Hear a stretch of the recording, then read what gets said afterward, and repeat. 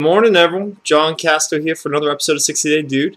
I just completed day 4, started day 5 already, and I have to say I'm feeling really good right now. Yesterday I had high energy levels throughout the whole day. I was a bit more focused, and I had less hunger cravings, so I'm definitely noticing a difference in my body.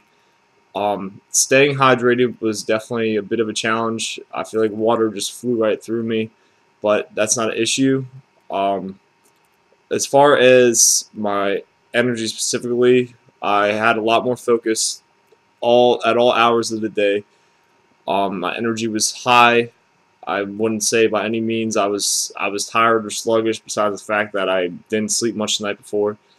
But I did my workout yesterday, and for the first time doing that workout, with my body being in a state of ketosis, where I'm using body fat as opposed to carbohydrates that are stored in the muscles, I would have to say that, yeah, I was perfectly fine. Felt super energized. It was great.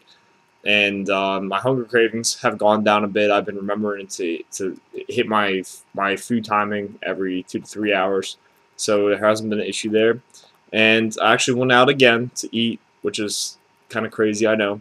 But I went to a place called Genghis Grill, one of those Mongolian grills where they give you a dish, you go up through the buffet line, grab the meats and everything you want to stir fry, and they bring it out to you. It's pretty cool. And it was perfect for Atkins because it gave me the option of really what I want, what type of meat I want to put in my bowl, and also if and how many types of different vegetables and sauces and whatnot I wanted.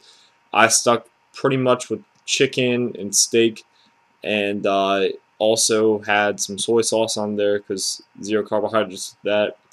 And in addition to that, I had some lean green vegetables and some salad. Probably about 10 carbohydrates for 2 bowls, but it was awesome. I was super full, and I'll post a picture of that meal so you can see what it's like. But things are looking really good. I think I'm down a little bit of weight. I've just weighed in at about 178, down from 183. So I'm definitely seeing an aesthetic change to my body. Not what I'm really going for here, but I thought I'd just share that with everyone as well. I posted a picture on Friday to see some really significant results.